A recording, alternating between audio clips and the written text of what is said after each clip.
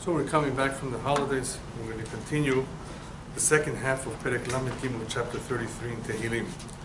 After this Perek, B'ezrat Hashem will take a break in Tehilim. And B'ezrat Hashem will begin a new series, so I'll give you more information next week. This Perek is a significant Perek. Lamed Gimel? Lamed Gimel 33. It is significant because it deals with a topic that is very relevant. Many people are weak in this area, the area of trust in Hashem. One may be observant of the Torah mitzvot, one may have emunah, faith, but he cannot bring himself to relate to Hashem as a father, as one who actually overlooks, oversees the world and all of creation, takes care of our needs, provides for us with whatever we need, whether it's a shidduch, in other words, a spouse, whether it's children, whether it is food, health. There's a lot of needs. We all have needs. And many times we just get used to things. You get a degree, you get a job, take care of yourself, and everything will be fine. And we don't realize that even though we make the effort, we actually take a course perhaps, we possibly apply for a job, and even though that's all true, that we are doing things on our own, there is somebody in the background that is managing all of this, that is enabling this to happen, and that is Hashem. So Am Yisrael, the Jewish nation, does not only believe that God created the world, God continues to be involved. And the involvement can be seen in many areas. The beginning of the chapter dealt a little bit more with looking at creation, looking at the beauty and harmony in the design, the great wisdom from which one can gain tremendous strength to believe and to continue to rely on Hashem. However, this is not enough.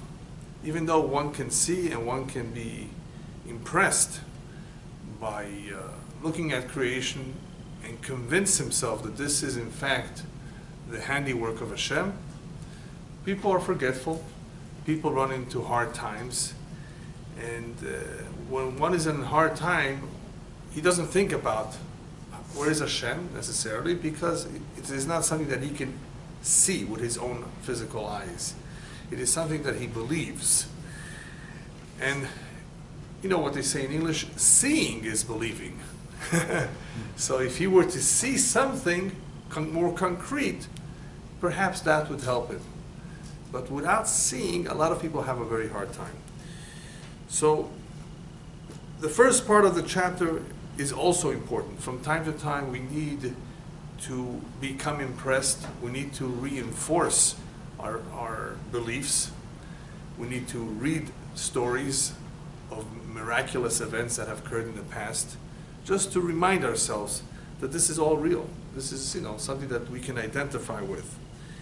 And David HaMelech talks about the song or the praise that the righteous should bring themselves to, should compose words on their own, not necessarily the words that are composed for us by the rabbis or in the Siddur and Tehilim, but even on their own. Say words, express words of praise and thanks to the Almighty for your own personal experiences too. And for those who are righteous and who have this clarity that God runs the world, they should be in the first position, first place, to not only express their thanksgiving to the Almighty for all that they have experienced, but to let people know that this is a fact, that they should not give up hope. So this is all in the first half of the Perek, on how the Hashgacha is something that we shouldn't just take for granted that it's there.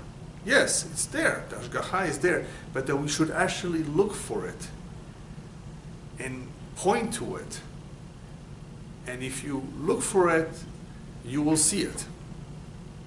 So it's important to believe that this Hashgacha is real, Hashgacha meaning divine providence, but it's even more important to feel it, In other words, to experience it. And everyone can experience it. So with that, we can continue on to Pasuk Yud Gimel, which is where we're holding.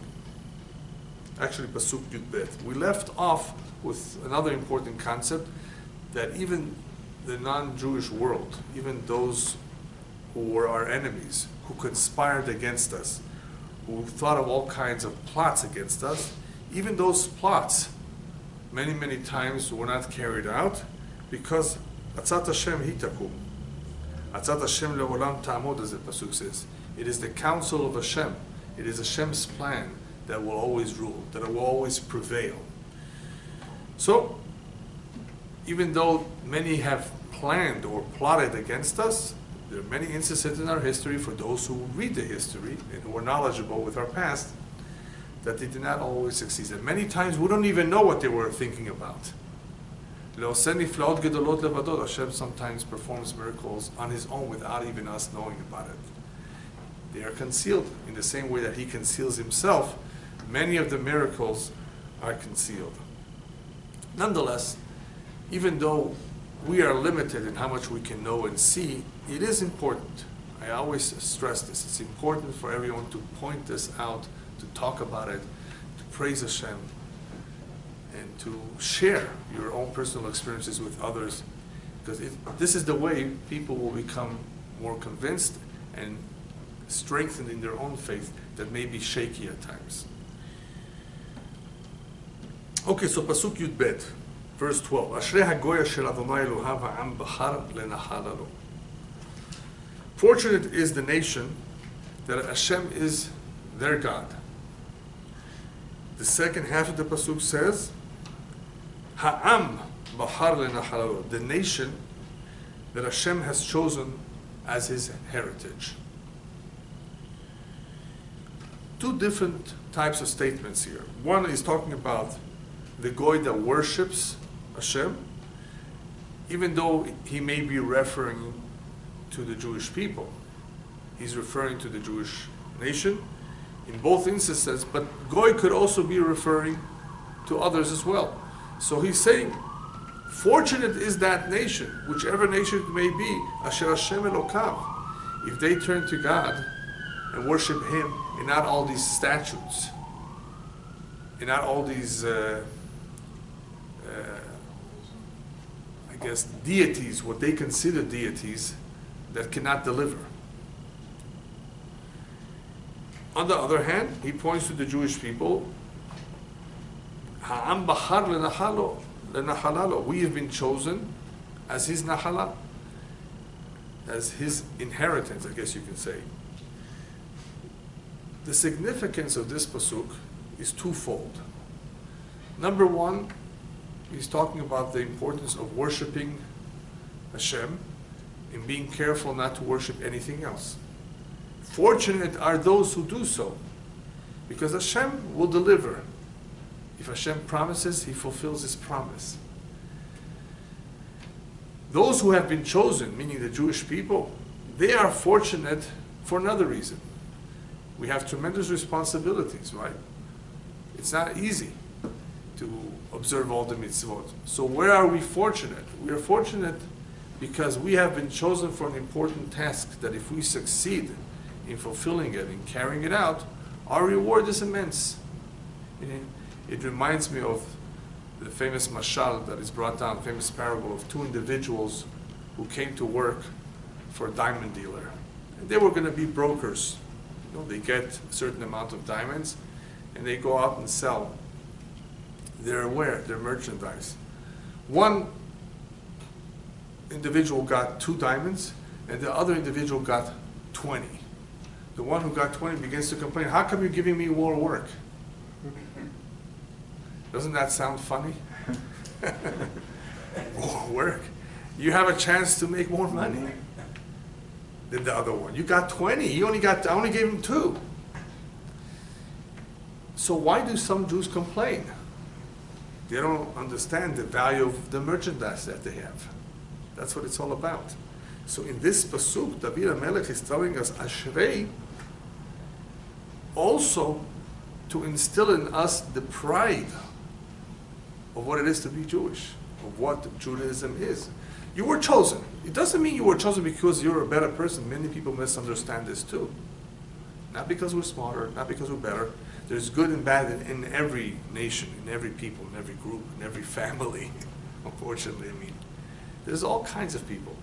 We were chosen because of all kinds of reasons. Why Hashem chose us, I guess He felt that this seed of Abraham, Yitzchak, and eventually Yaakov, they will be the ones from which He will form a nation, to whom He will give and entrust the Torah.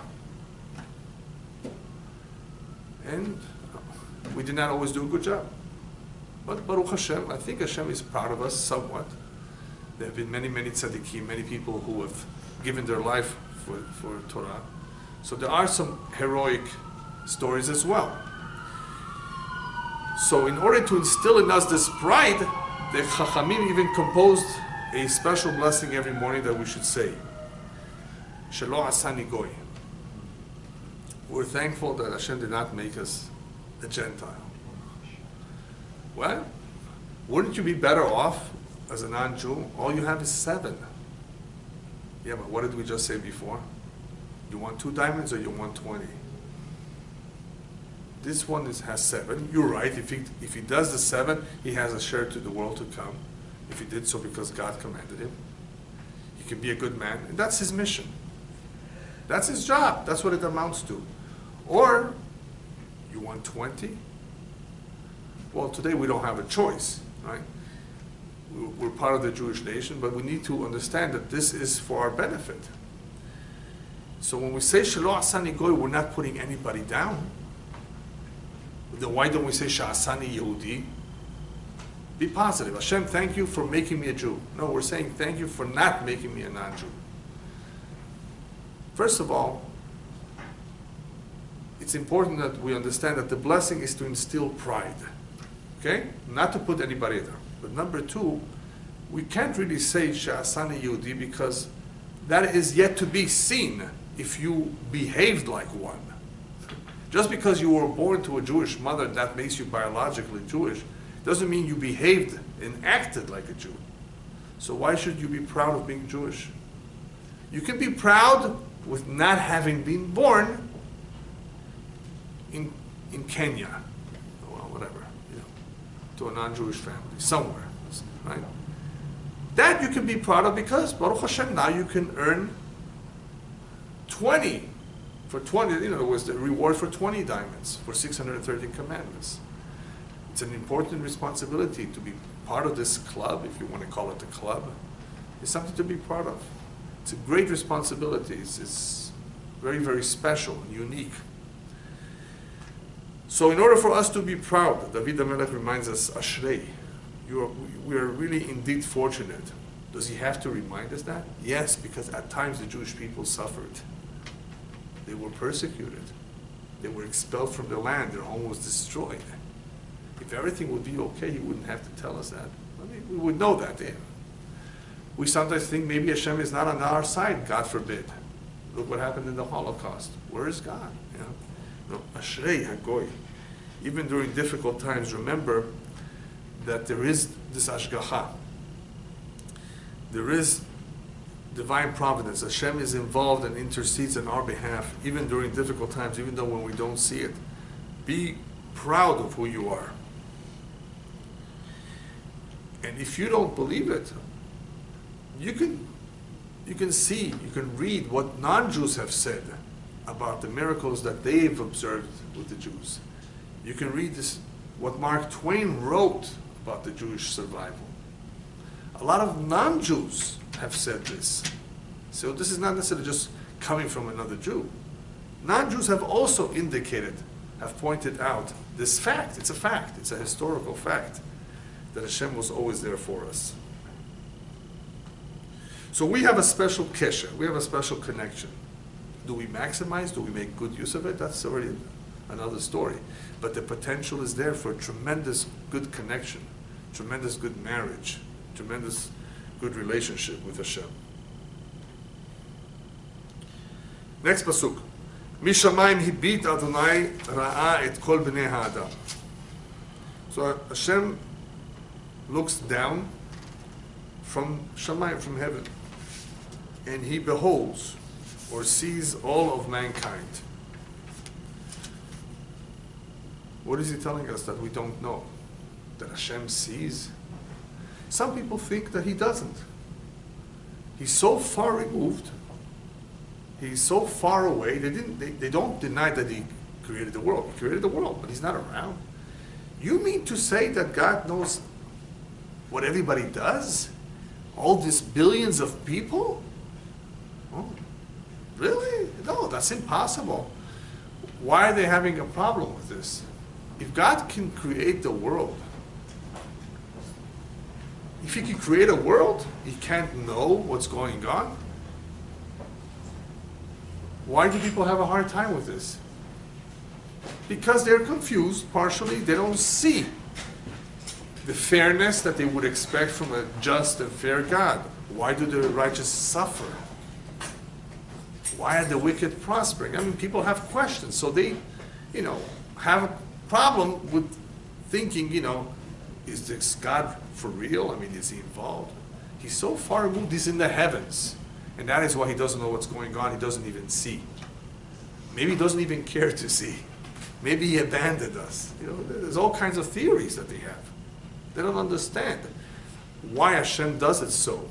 Intentionally conceal himself for things not to be too obvious. Otherwise that would interfere with free will. That's a simple explanation, very simple, of if you were God. And by the way, there is a book like that by Arya Kaplan, which I recommend. If you were God. If you were God, how would you do it?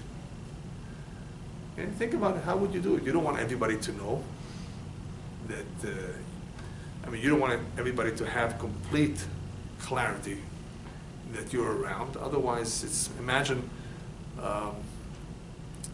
two workers or two situations at work. One where your boss sees what you're doing, and one where the boss tells you, I'm going on vacation for 3 months, and I expect you to take care of this. Aren't the two situations going to be very different as far as productivity? The worker who sees his boss looking over his shoulder, he better come on time, he better do his job right. The worker who knows the boss is not around is just going to, take it easy and have 4 cups of coffee during the day, and then he'll have a break for maybe a cigarette, and a break for a phone call, and all kinds of breaks. He won't take the job so seriously. So if you were God, think about it. How would you do things if you want people not to know you, that you are there completely, because you want to allow them free will. You want them to really prove themselves. Right? Would you be there? Would you allow them to see you? Then we would be like robots almost. So if you were God, you would also conceal yourself a little bit. You would also do it in such a way that they know you're there, but you're not there all the time, perhaps. So this has led to some, confusion amongst the nations of the world. They were debating, where is this God? So here David HaMelech says, no, he does. Mishamayim he beat. He looks down.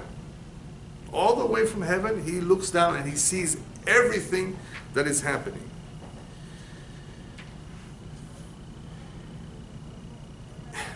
There's a nice mashal that the Chafetz Chaim gave. He says all these inventions that he was able actually to hear about at the beginning of the 20th century, cameras, recording machines that record, that were great discoveries. And the Chafetz Chaim says, you see, Hashem is enabling us to see that if human beings are able to produce a machine that can take pictures, permanent pictures, you don't think Hashem has a better camera upstairs that has recorded in color, not black or white, in color, all of our actions from the moment we were born until the day we leave this world? We can do it. The Japanese have done it, right? Hard drives, digital drives, all the different forms of retaining information, recording information. We can do it. He can't. Right? If we make a camera, we make a lens. He doesn't have a camera, he can't see. We have telescopes, he doesn't have. I mean, the mind doesn't think well. If we can do it, for sure he can do it. People don't think about it. So yes, Mishamayim he beat. Hashem does look down. Ra'ah, and he sees it, Kol Bnei Adam, and by the way, he can see everybody at once, something that we can't do yet. You know, we can do a little bit at a time. 1 kilometer, 2 kilometers, depending on the resolution you want from the satellite. It's impressive what technology has done today in being able to see from a distance. From 24,000 miles above the earth, you have satellites that can detect if a missile has been shot up. They can detect certain weather patterns. There are certain satellites that are not that far away, they're a little bit closer above the Earth's atmosphere, and they can read your license plate. Incredible. So Mishamayim Yibit Hashem, he sees everything. Who does not see? We say it in Hallel. All the Elilim, all the idols, Pe lahem velo yidaberu, oznaim lahem velo yishmau. So why would people worship these things that have a mouth, but they can't talk? Right? Pe lahem velo yidaberu. They have ears, but they can't hear. You know, in the past, people worshipped idols. Now don't look down too much at it. Don't ridicule it completely, because there was some logic behind it. People didn't take just a rock and say, this is my God. Even though when you read about it, that's the way it sounds, like they did something so silly. There's a lot more to it. At least in the very beginning, they believed that, of course, all the powers in the world come from above.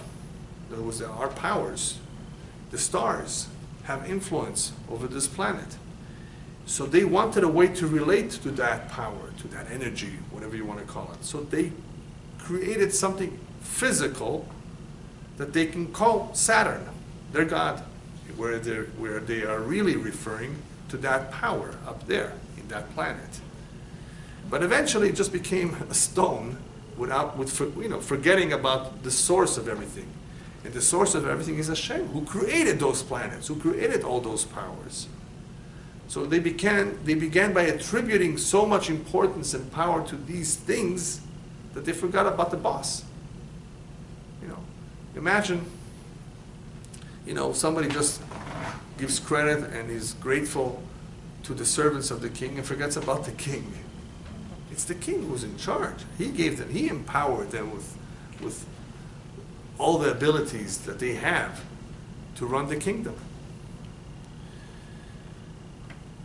What's the word he beat? I like to ask these kinds of questions to those who know Hebrew well. I mean, you know, we don't necessarily use this word in regular Hebrew, and it's a little bit, I guess, challenging for someone who does know the language, who thinks he knows the language, to try to figure out, but wait a minute, what's the difference between lehabit, lirot, listakel? I just gave you 3 words which mean to look, to see, or to stare. Okay? Lirot means to see. Okay? I can see with my physical eyes, ani roeh. Leistakel means to look. What's the difference between to see and to look? To see means you physically see something, and to look just in general. We look at a picture. We obviously are seeing it, but we're looking at it, we're analyzing it. It's a little bit more than just to see. What is to stare? To stare means to look steadily, right? So in English, all that makes sense. Well, in Hebrew, you have similar words. You have lirot, you have listakel, you have lehabit.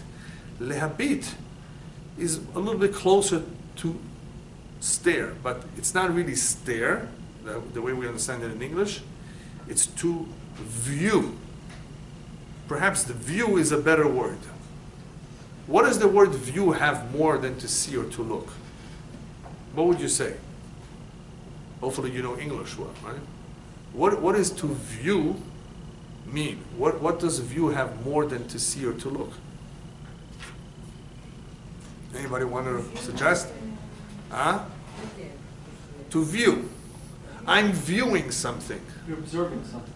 View, it's It's something that's done from... I'm observing, very good, view, observe, very good. Observe is the other word, similar.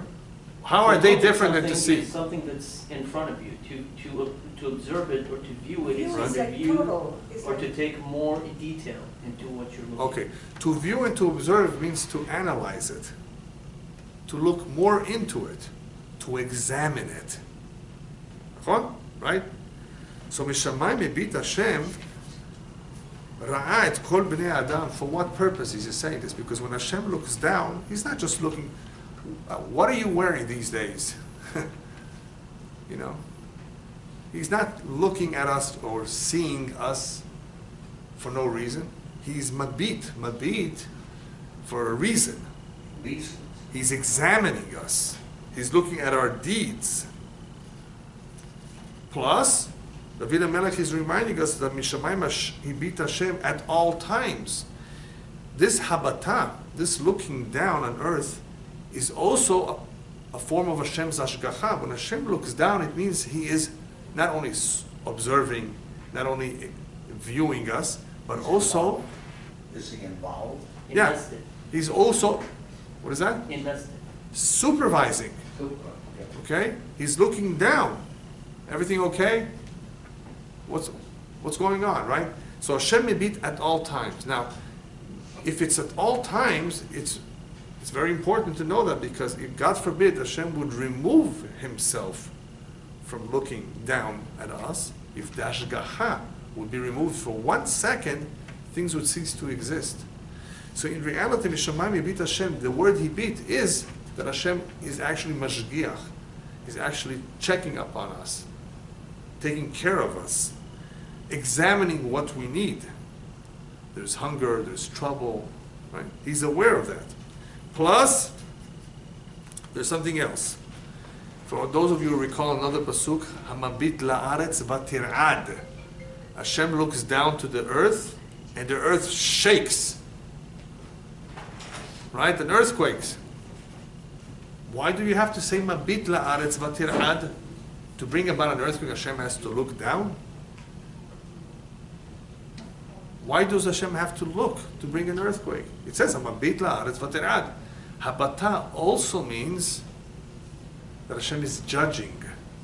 When He looks down and He's examining, observing what's going on downstairs, down here in this world, He's looking at people's ma'asim, and He's determining, making a decision what to do about it. Do they deserve rain or not? So Mishamayim Hibit Hashem Ra'ah et kol bnei Adam, to determine, to see how He should relate to us. Next pasuk. Mimechon shifto hishgiach el kol yoshvei haaretz. From His, I guess you can say from His throne in the heavens, hishgiach. Here's the word hishgiach. He supervises. He watches over. He looks after. El kol yoshvei haaretz. Doesn't say the Jewish people here. It says all the inhabitants of the world. He takes care of the Chinese, of the Thais, of the Vietnamese. Also, He created everybody. Africans, Asians, Australians, Americans, everybody. Kol yoshvei haaretz, no exception. However, there is a difference between Hashgacha Klalit and Hashgacha Pratit. There is a difference between Hashem's supervision over the whole universe, over the whole world, versus His Hashgacha over every one individual. The Jewish people have that kind of a relationship. Since we are called Banim Atem Hashem, we are His children, the Hashgacha of Hashem over the Jewish people is for every individual. It's customized, much more than it is with the rest of the world. Does that mean that there's no Hashgacha Pratit on everybody else? No, there is. There can be. Hashem can intercede for one individual in Zanzibar, if you know where that is, right? In Africa. If Hashem chooses to, He can intercede for anyone. But generally, that special, unique relationship is only with the Jewish people. Whereas Hashgacha Klalit, the general Hashgacha, is with the whole world. The reason why perhaps it says Mimechon Shifto, why does it say it from his throne? Where else would Hashem be looking down? This could be alluding to Malchuto. Hashem reigns over the world as a king would. So his relationship to the world should be as a king to the inhabitants or to the citizens of the kingdom. The problem is that not everybody accepts him as king. What do we say at the end of Alenu L'Shabeach? Vayah Hashem Lemelech Al Kol Haaretz. When Mashiach comes, he will be king over the whole world. In the meantime, the Jewish people say, Shema Yisrael Hashem Elokeinu Hashem Echad, you are our God. And when we say that, what are we thinking of? I mean, Muslims say something similar too. What are we saying that's different? That we are accepting upon ourselves all Malchut Shamayim, and all Torah Mitzvot. We are, by saying that we believe in Him, it's not just that we believe, like certain religions say, oh, I believe. No. When we believe, we are accepting upon ourselves the yoke of heaven, the yoke of the Malchut of Hashem, that He is the King, which means that I need to comply with His decrees, with His precepts, His commandments. That is a lot broader than just saying, yes, I believe in God. So that is perhaps an explanation of why he emphasizes here that this hashgacha, the supervision that's coming down to this world, is mimechon shifto, from his seat or from his throne in heaven. Now, the fact that he says Yoshvei Haaretz, the commentaries say, it also implies that the hashgacha, the divine providence of Hashem, is even more felt in Israel than in any other country.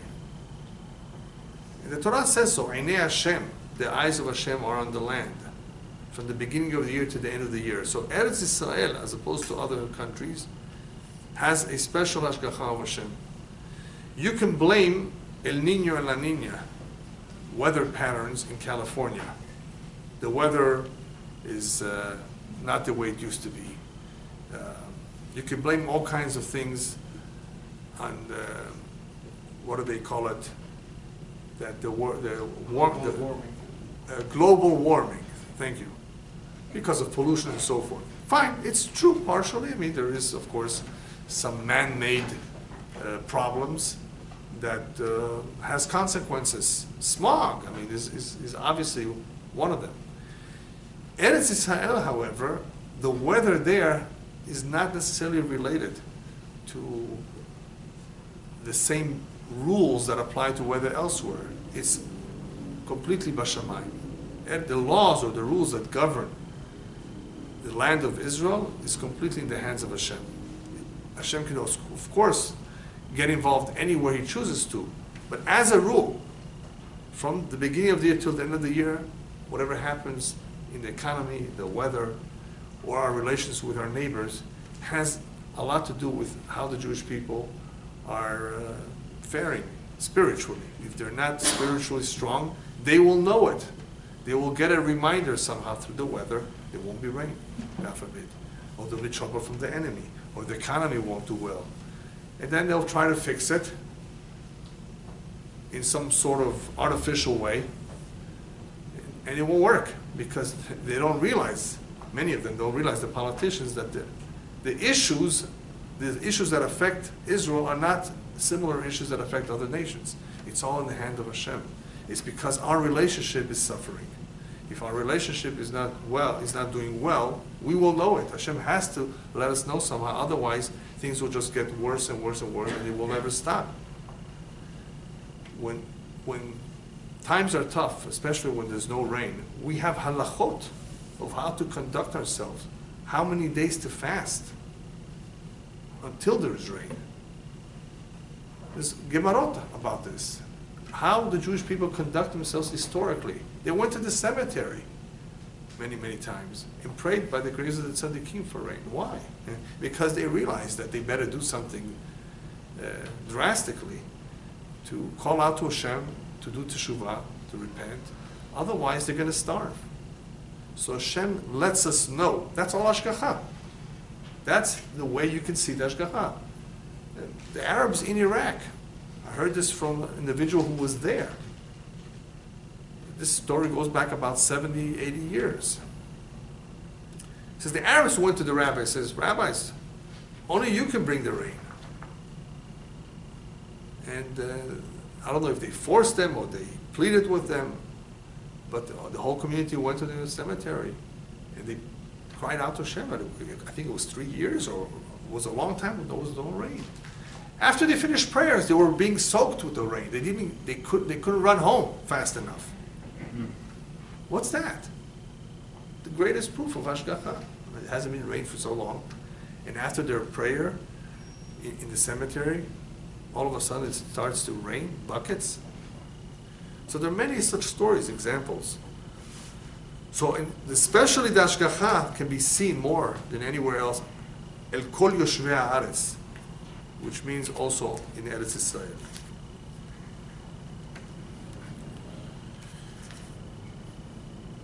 Before we go on, I want to add an additional concept that many people, unfortunately, have a hard time with. They don't see how Hashem is so directly involved. Rabbis tell us in the Gemara that Hashem has 3 maftechot. Hashem has 3 keys.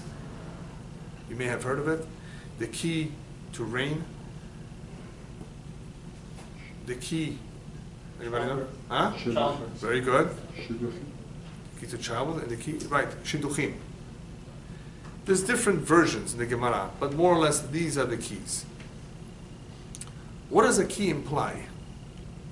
Why does it say Hashem has 3 keys? Why? That's all he has? He has no more keys? And there are other areas in life that we could use, that we benefit from. Hashem only has 3 of those keys. And why a key? Does Hashem need a key? What's the purpose of a key? To open and to close. There are certain areas in life that are sensitive. Childbirth, to have children, to have a future generation, to be a partner with Hashem in bringing about a soul into this world. This is no simple matter. This is a tremendous responsibility. This is a gift. Okay? Rain, which is really also parnasah, livelihood, very, very important for people. Huh? And number 3, of course, a soulmate. Your partner that you will hopefully build your home with. Keys means that sometimes Hashem closes it. Why? He has reasons. Closes rain, closes a woman's womb that she won't be able to have children, God forbid. Sometimes he closes, but sometimes he opens. Why does it say Hashem has the keys? I mean, he has everything. Only these 3? These 3, as we said, are sensitive. Everything else really depends more on the mazal that an individual is born into. We're all born into a certain mazal. So Hashem manages people's fate and destiny through this mazal. However, he retains to himself these 3. What this means is that, of course, he controls everything. He has planned everything. Everything is designed by him. Everything is through his will. But he retains 3 maftechot. He says, wait a minute, even though the mazal may be so and so, these 3 areas I retain. The creator of the world says, I retain the right to open it up in case it was closed by the mazal, or to close it in case they don't deserve for something that they did wrong. I'm going to close their mazal. So somehow these 3 areas are more delicate than other areas in one's life. Yes? There's an episode, Rabbi, where HaKadosh Baruch Hu gives Elyahu Navi the key to rain. Sure.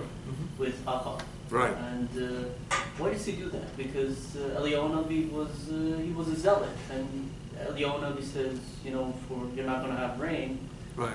HaKadosh Baruch Hu may have wanted to give them rain. He agreed with him. That was an opportunity that was given to the Jewish people to see clearly the hand of Hashem.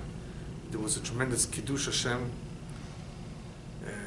Unfortunately, at that time, many people worshipped idols. Idol worshiping was a very, very powerful, I guess you can call it attraction. The evil inclination was very, very, very strong in that area. And somehow, Elyahu Navi, who was a zealot, wanted to do away with it. He wanted to prove how they are so false, how that they can't do anything, that everything really depends only on Hashem, and not through hocus pocus any other thing that you may try, even though witchcraft and even though all these forces out there are real, but they're fake. What that means is this is not the address that you should be turning to. These powers are more make-believe. They're trying to distract you from the real thing. It's a fake Rolex, if we can call it that. It's fake. It looks similar because it, you can do all kinds of things, but it's not the real thing. It's not authentic. And you're falling into the trap because it's cheap, it's easy. It doesn't demand, idol worshiping doesn't demand that you wake up to pray in the morning, that you put on Tehilim, that you keep Shabbat, right? Just like the cheap Rolex doesn't demand too much of you. $10.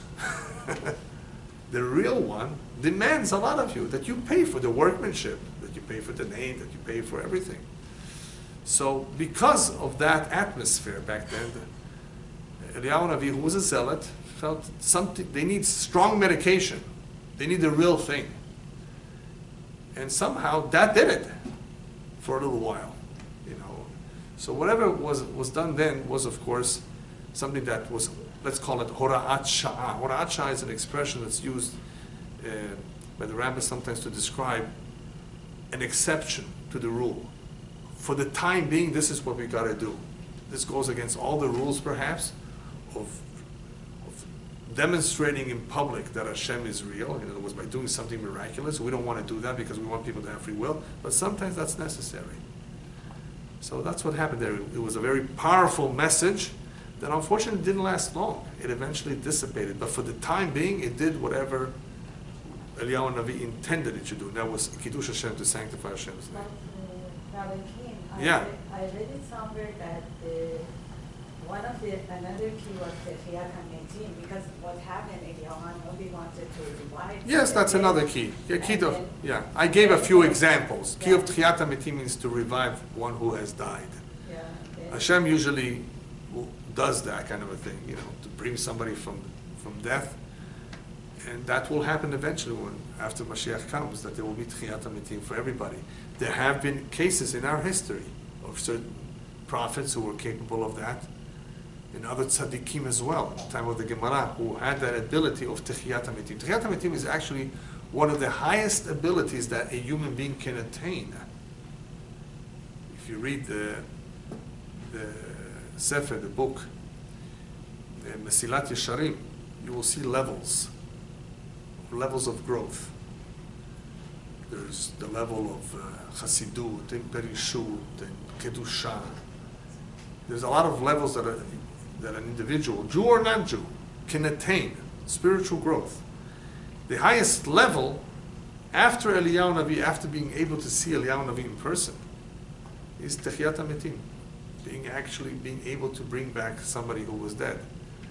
It doesn't mean somebody who was dead maybe for 2 years, but maybe it means somebody who had recently died. Either way, it's a tremendous ability, and some Tanaim, some of the rabbis in the time of the early period of the Gemara, were capable of that. They had that ability. But usually that mafteach, that key, as you said, is Hashem. Hashem is the one who decides who will live and who not. And it's not the doctor. The doctor says, oh, he has 2 weeks to live. They don't decide. They think they know, but Hashem decides that will he survive or not. Right? And if he died, will he come back or not? So that's all ultimately in the hand of Hashem. All right, so let's go on. Hayotzer yachad libam hamevin kol ma'asehem. Hashem fashions out their heart, and He understands all their deeds. What does that mean? It means that Hashem knows everybody's thoughts. Hashem knows the circumstances in which we act, in which was the situation that we're in. And He knows also our true potential. So Hayotzer, Yachad Libam Mevin Kol Ma'aseim, is letting us know that even though Hashem judges everyone, even though Hashem sees all of what we do, in His judgment, He's fair. He evaluates the circumstances the potential, the upbringing, our knowledge, our awareness. Not everybody is judged the same. Some people were deprived of a Jewish education. Some people didn't grow up knowing certain things. They are dealt with differently. So it all depends on the circumstances. It depends on the individual. And Hashem is aware of all of that. No two people are alike. All right, the next pasuk. אין המלך נושע ברוב חיל, גיבור לא ינצל ברוב כוח. The king is really not victorious because he has a large army. The warrior is not necessarily saved because he has a lot of might. It's an approximate translation. Don't be misled to believe that because this is a larger army that they will for sure win, or because he's stronger, he will for sure defeat the one who's weaker. There are many instances in our history where the few defeated the many. When I say few defeated the many, what do you think of? Hanukkah, right? But you don't have to go back in history to Hanukkah. It's 6-day war. It was the same thing, more or less. The few defeated the many. It was so obvious. The whole world was amazed and impressed. How could they do it? 6 days to defeat so many enemies around them? Because it has nothing to do necessarily with numbers and who's stronger. It's all from Shamayim. So, En HaMelech Noshav Berov Chal Gibor L'Natzeh Berov Koach. Don't forget, don't be discouraged. You see a very powerful enemy. He has a larger army than you. He's not necessarily going to win. Hitler was very powerful, millions of soldiers. But if you know the history of North Africa during World War II, it's amazing what happened over there. The Germans were on their way to Israel. Do you know that? El Alamein is where they stopped. The British were not more powerful than them. I'll just tell you one, maybe if I can remember a few details of what happened there. You know who was the German general then in Africa, North Africa? Rommel. Rommel. A very smart guy. Not your average individual. I mean, apparently, from what I'm told, he knew strategy, military man. He knew his business. Well, it helps. Experience helps. Intelligence helps. Strategy, creativity. All of this can come in handy. But let's not forget him. Hashem is the one that really decides everything. But it helps. So on one occasion, they were about to infiltrate where the British were stationed, where they were camped. They were about to either go around them or go through them. I forget exactly how they were going to do it. But this is the desert. So at that time, there was a big pipe in the desert.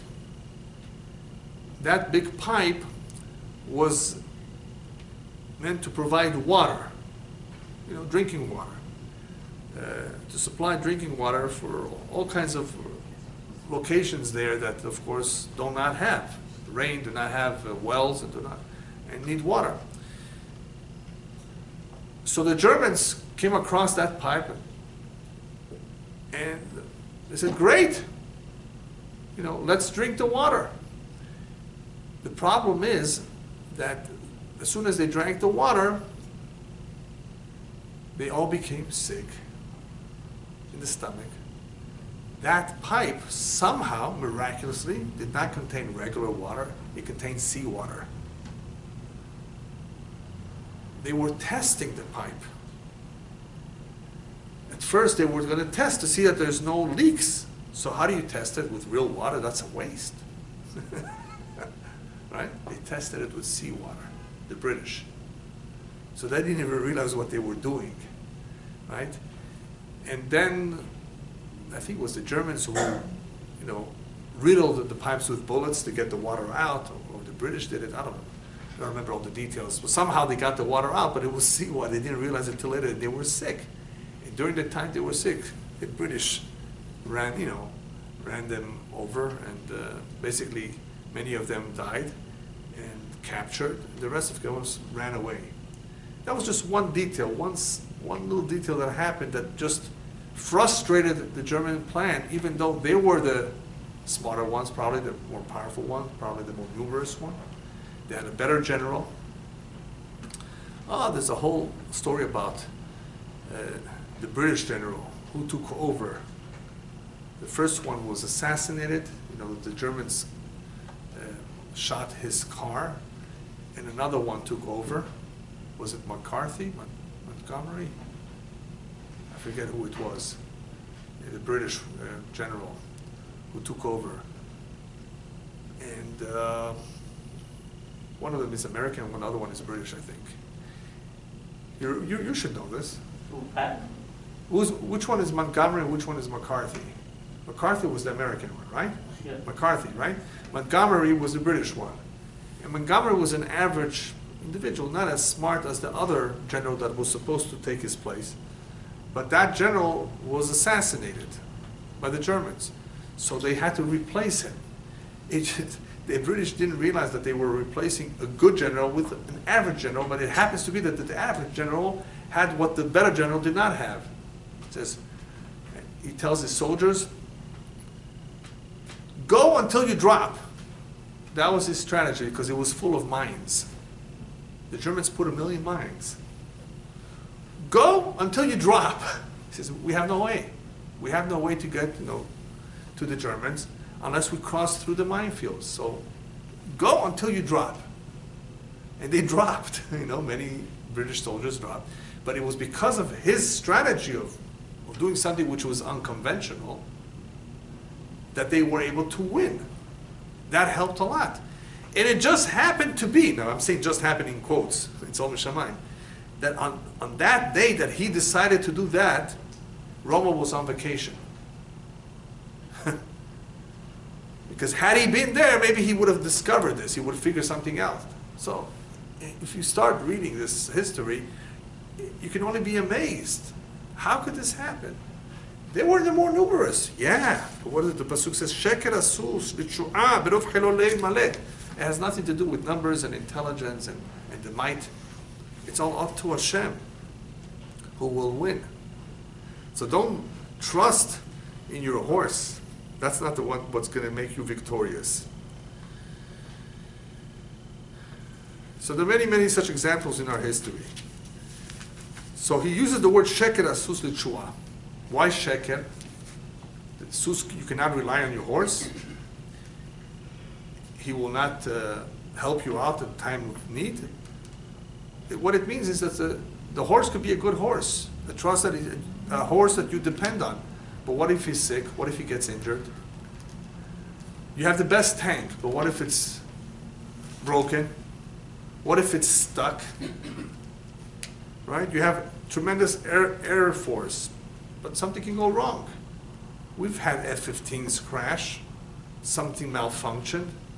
So you can have a mighty army, but sheker asus l'tshu'ah, you cannot depend on it 100% for the teshuah, that you will win, that you will stay ahead. There's an interesting story that I saw about the Abarbanel, Rabbi Yitzchak Abarbanel. He was a tremendous rabbi during the time of the Inquisition. He was originally from Portugal, then he went to Spain, I believe, then he was in Italy for a while. And somehow he was on a mission, a military mission, sent by the Spanish king, and he was on a horse. And somehow the horse stopped. The horse did not want to continue on. And he was very, very, very strange. He was puzzled. He says, this is a horse that I've had for a while. The horse refuses to continue. After a few minutes of hesitation and wondering what's going on, all of a sudden he sees an arrow being shot exactly at the spot where he would have been had the horse continued on. So he was saved. So when he was saved, he read this pasuk. He said this pasuk with a second interpretation. He says, sheker asus l'tshu'ah. You know why the horse was sheker? You know why the horse did not act the way he should? To help me out. Right? This is another interpretation. In other words, he reminded himself of this pasuk, Sheker asus. The horse didn't behave himself, did not do what he was expected to do. Why? Litshua. Because he wanted to save my life. Obviously, it's not the horse, it's all Mishamayim.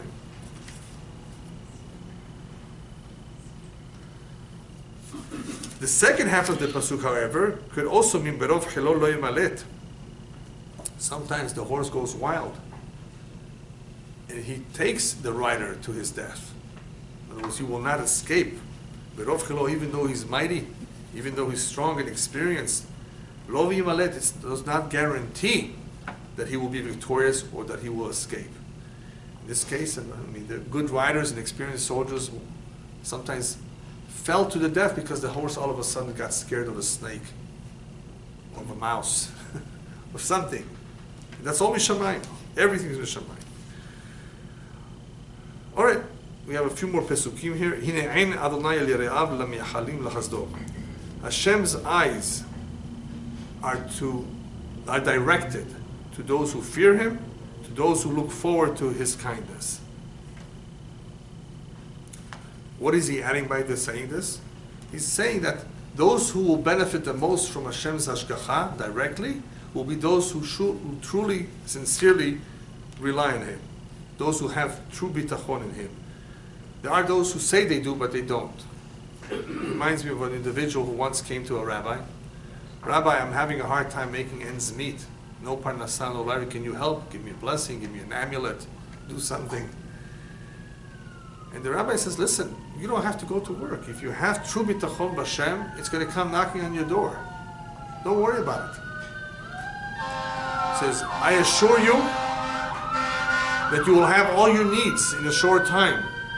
How much are all your needs? He says, I need 10,000 rubles to continue my business. He says, if you have bitachon b'Hashem, you have trust, you have faith in God, you rely on Him 100%, you will see it will come. You don't have to do, just stay at home, learn, say Tehilim, come to pray. If you have real bitachon, you don't even have to go.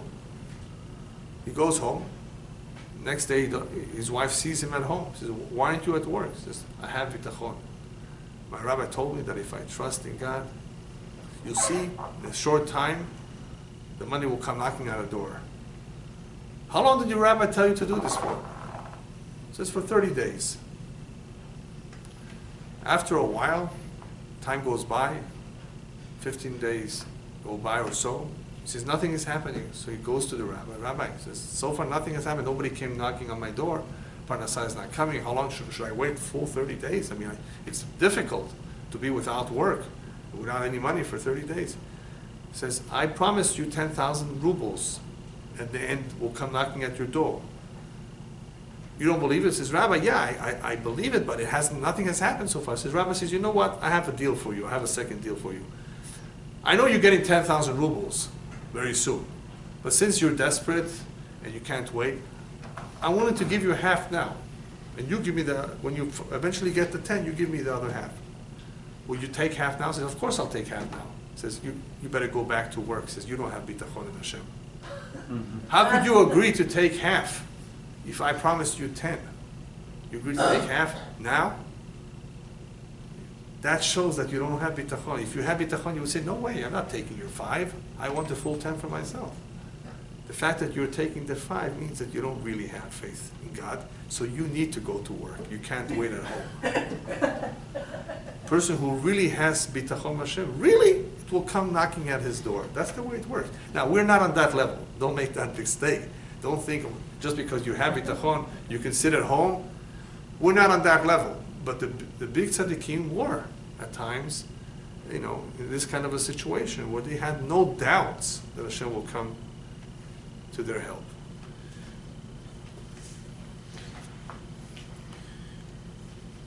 So Hashem's hashgacha is more felt with those who are truly yire'av, those who fear Him, those who look forward to His chasdo, to His kindness. Why does it say chasdo, His kindness? Because chasdo, chesed, is done even with those who don't deserve it. There are people who may not deserve the blessing of Hashem, but sometimes Hashem is kind to them nonetheless. Those who look forward to His kindness, that in itself is a big zechut, a big merit. Just because you looked forward to me, you believed in me, even though you may not deserve it. You haven't acted in a nice way. You haven't done what you're supposed to do. You haven't observed certain mitzvot, you failed to do certain things. Nonetheless, those who look forward to Hashem's chesed, those who really trust in Hashem, they will see it more than others. Why does it say Ein Hashem, the eye of Hashem? One eye? It's a good question. Why does it say Ein Hashem? It should say Einei Hashem. It does say Einei Hashem elsewhere, the two eyes. Why does it say here only one eye? So some commentaries say that it's talking about at a time when the Jewish nation may not be doing everything right, 100%. When Am Yisrael is not doing Ratzon Hashem properly, they don't do the will of Hashem 100%, only one eye is seen. When they do the will of Hashem, then you see the other pasuk, Einei Hashem, the eyes of Hashem, where the hashgacha, where the revelation is a lot clearer. In other words, with one eye, you see a little bit, but it's not as revealed. With the two eyes of Hashem, it's more revealed. However, I wanted to perhaps suggest another interpretation. It says here, Ein Hashem elirav lamyachadim lachasdo. Hashem looks after, his eyes are, in other words, observing or directed towards those who fear him. Those who are looking forward to him. For what reason? So the next pasuk says, Le'atzil mimavet nafsham, to save them from death, ulechayotom bara'av, and to sustain them in their famine, in their hunger. That means they're in trouble, right? They're in trouble. They're looking forward to Hashem's help to save them from death, to sustain them in famine. Perhaps the interpretation, therefore, is, you know why there's one eye here? Because the people are already in trouble. Wouldn't it be better if there wouldn't be famine at all? What are we doing? We're asking Hashem, Hashem, please help us. There is famine. There's trouble. Help us get out of it. So the people are in the trouble already. So the hashgacha, of course, is necessary, but that is hashgacha with one eye. You know what hashgacha with two eyes is? I won't let you get into this misery. I won't let you be in such a situation that you'll need to cry and beg me to get out of it. And I told you once, what's better? A guy flies, goes on a the plane crashes, Baruch Hashem, he survives. It's a miracle? Of course. Another guy gets stuck in traffic and never makes his flight. The plane crashed. Which one is better? Traffic. Which one is a bigger miracle? Traffic. A bigger miracle is the one that the plane crashed. It is a bigger miracle. No? Most people don't survive a plane crash. But which one is preferable? The one who got stuck in traffic. Right. Who wants to go through a crash and go through the trauma? So to miss the plane is in some ways a much higher level of protection than to be on the plane as it crashes and stay alive. Oh, thank God, Hashem. It's a miracle. You saved my life. Yes. But that guy who didn't make it is better off than you. One eye, perhaps, to save people who are in trouble. Two eyes, to prevent it altogether. In other words, if Hashem's Ashgacha is Einei Hashem, the two eyes, it means that it's so strong and more revealed that it actually would not even allow us to be in any form of trouble. Everything would be okay.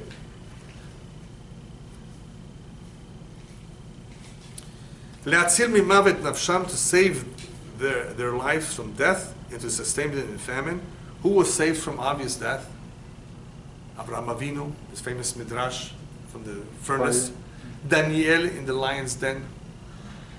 Hananiah, Mishael, and Azariah also in the fire. Many, many stories where people were actually saved. I'll tell you one story that maybe you heard from me. This is with my sister's father-in-law, Alav Shalom.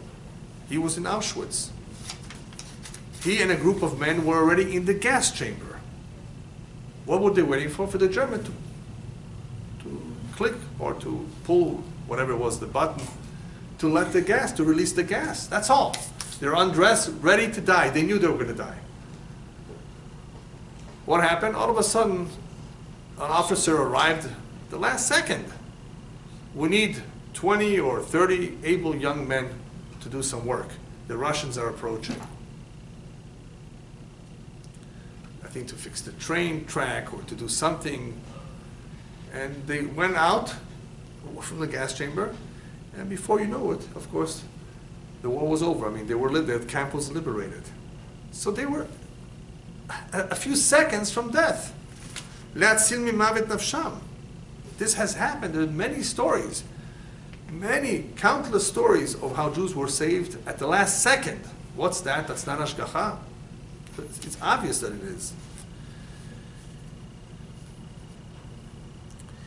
What about sustaining in famine? Many stories about that too. I'll tell you just a couple. There was a story about a young couple who was very, very poor. You know, there were times in our history where people were really, really poor. They had nothing to eat.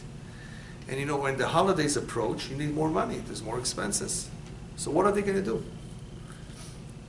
The husband tells his wife, you have no reason to worry. We trust in Hashem. And Hashem has always been there for us. He will be there for us. But tonight is the Hag. Don't worry, everything will be fine. She was a good woman. Even though she complained a little bit, even though she was fearful, as many, would react in such a situation, nervous. But she figured, okay, well, let's wait and see what happens. She was looking around, fetching around for some clothing, I think it was, for the Hag. And then she comes across a dress that she wore to her wedding that had some buttons that had some semi-precious stones on them. Well, I think there was only one button left that had a valuable stone. So she removed that button and she was able to sell it and provide for all the needs of that holiday. Out of nowhere. She didn't think of it, she forgot about it. She doesn't wear that dress anymore. Who opened up her eyes? Who enabled her to see that, to think of that? Hashem. She stumbled on it. She didn't just stumble on it. They showed her, look, you do have something left in your home that you can exchange for some money. There was another couple, also very, very poor, very righteous couple. They don't know what to do. They have nothing. Out of nowhere, an hour before the holiday, an hour, not 2 or 3, 1 hour before, all of a sudden somebody comes to the door, knocking the door. I'm from out of town. My name is Nisim HaMitzri, Nisim the Egyptian, and I don't have where to stay.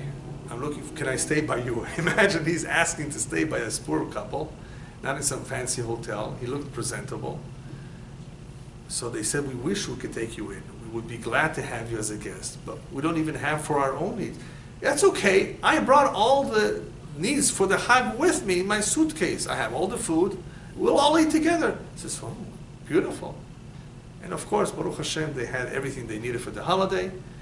And the guest stayed over that night with them. The following morning, the man of the house was going to take this gentleman to shul with him, but he disappeared.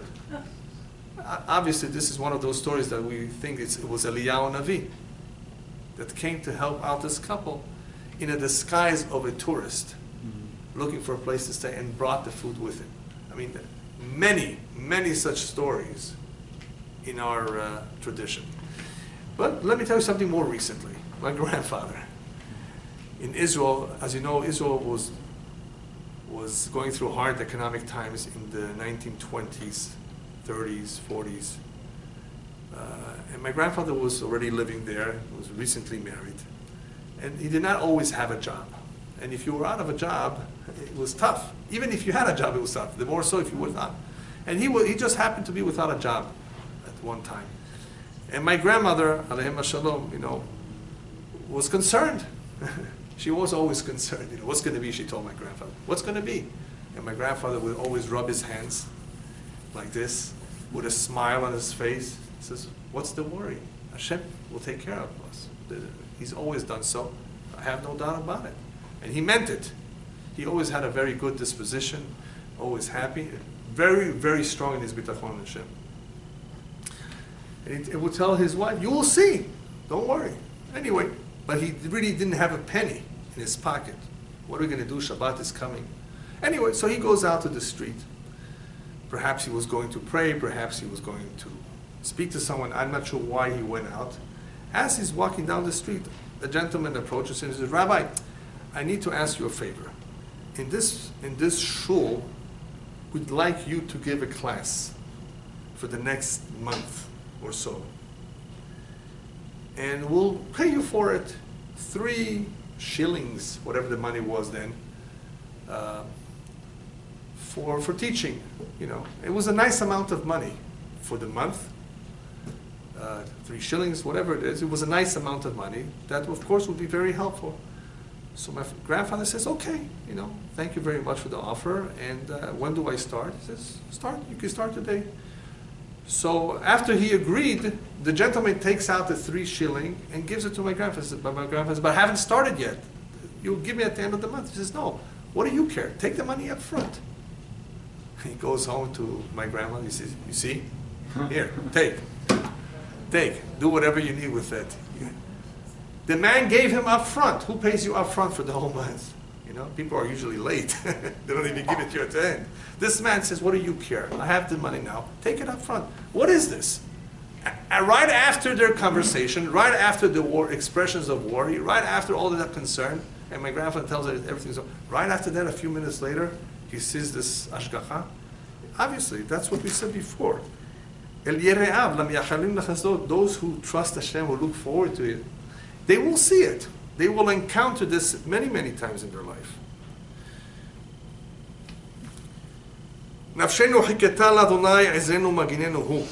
Our spirit, our nefesh, has always looked forward and trusted in Hashem, who will help us and who will shield us. Even though we trust in Hashem, sometimes we have no choice. We ask people for help. So why is David HaMelech telling us, Nafshenu Hiketel Hashem? He says, don't forget, this is the main address. Try to avoid as much as possible asking people for favors. The rabbis were against having to come onto people. The Pasuk says in Mishlei, Soneh matanot yichyeh. One who hates accepting gifts, he will live. He will have a better life. He will live long. Not to depend on people. Rabbis tell us, Make your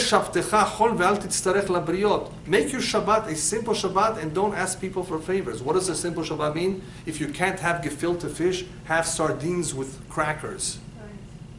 But don't ask for a loan. On the other hand, the rabbis tell us you are allowed to beautify your Shabbat. You're allowed to. On the contrary, if you want to, if that's your intention, you go ahead and ask for money if you really need to, and make your Shabbat. Bezat Hashem, Hashem will repay you. But avoid it if you can. It's best to avoid coming onto people. Rabbis even tell us more than that. If you're an engineer and you don't have a job,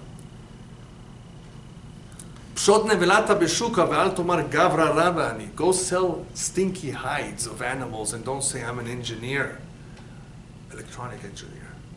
Right? Don't say I'm an important person, PhD from Russia, university. They came to Israel, some of them didn't just want to take any job. They don't have it, they don't know the language, they can't get just any job. Do whatever they give you. Go wash dishes in El Coyote restaurant across the street if you have to. What's wrong with that? If you have to put food on the table, don't be ashamed. You're going to ask people for money? Chaz v'shalom. Avoid doing that. Nafshenu hiketel Hashem. Trust in Hashem. Look forward to Him. Ezrenu maginenu hu. That's the right address to call to. That's the right address to pray to. Unless you have no choice. If you have no choice, you need to. You have a responsibility to feed your family. You can't say, I trust in Hashem. If they're suffering and you have no choice, you're obligated to ask for help. The community is obligated to help you. But that's if you have no choice.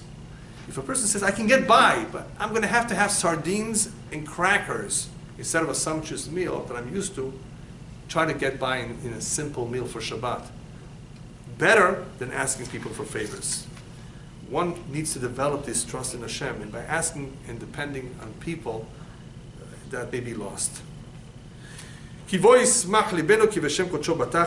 will gladden our hearts because we trusted in Him. In other words, Hashem will deliver. Those who trusted in Him will see that Hashem will respond, that Hashem will come and help them. and they will rejoice. In other words, people who truly trust in Hashem were never disappointed.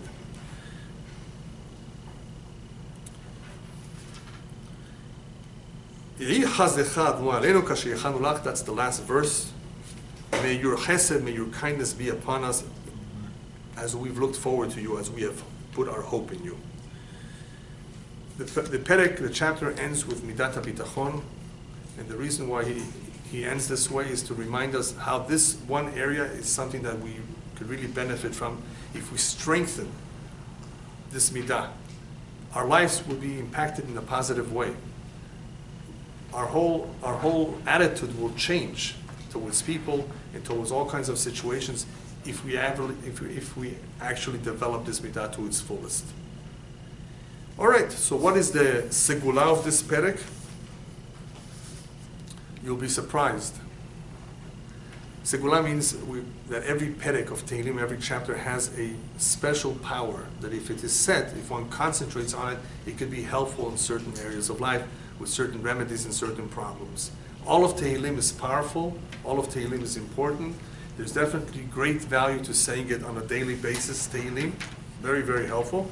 But certain chapters traditionally have more power than others for certain specific things. That's what a segula means. Segula means a metaphysical remedy, a very special remedy, just by saying the words. So this one is a little bit interesting, not your typical. This chapter is for a woman whose kids have been dying prematurely. As you know, in the past, women lost their children as infants from all kinds of illnesses, from all kinds of situations. Infant mortality, as it's called in English, was a big problem, not recently. Today with vaccination, it's a little bit easier. Nevertheless, all kinds of things can happen. So a woman who's been having trouble with this should say this chapter. Plus, this is also a very powerful segula for a community that is in deep, deep trouble. If there's a tzara in a community, a big problem in some Jewish community, some problem that they're having, everybody in the community should say this perek. It's a segula. You know, in the past, many communities suffered from all kinds of situations, whether it was from their enemies, whether it was from the king, whether it was from economic problems, whether it was from rat infestation. All kinds of, if they were growing crops. There were all kinds of tzarot. And sometimes it happens today too. All of a sudden, a community is suffering out of nowhere. Tragedies, one after another. One has to stop and ask himself, wait a minute, this cannot be a coincidence. This is not a mazal. One after another is indicative that something is wrong. If a person is poor, that could be his mazal. But if a person is poor, and somebody dies in the family, chas v'shalom, and somebody is sick, and something goes wrong, and there's no parnasah, all one after another, you begin to wonder, this can't be, nobody has that kind of a mazal. Right? What is it? It could be a terrible decree mishamayim. One has to examine his deeds. So it's very nice to be hopeful, and it's important to be hopeful. But just remember, at times we have to look closely at what is happening and say to ourselves, but wait a minute, maybe I'm getting here a message that I have to change something. Right? And it's not just prayer that's going to take it to make the change. I may have to do something more drastic. So Tehilim, of course, is powerful, but sometimes one needs more than Tehilim. One needs to do Teshuvah, one needs to do Tzedakah in order to overcome any terrible decree that may be out there. However, I want to repeat, Midat HaBitachon is very powerful in itself. And we saw it very clearly. Those who are meyachalim lechazdo, who look forward to Hashem's help, sincerely have pure trust and emunah in Hashem, pure trust, and they behave themselves, of course, they're God-fearing, they're not criminals, because usually it's a contradiction. A criminal cannot have bitachon. Because what does bitachon mean? I don't have to steal. Hashem's going to help me. You see what I mean? So if an individual is righteous, individual, God-fearing individual, doesn't hurt anybody, doesn't speak lashon hara about other people, he's a fine individual. And he, on top of that, he has the midat bitachon. I can assure you that Hashem will always be there for him.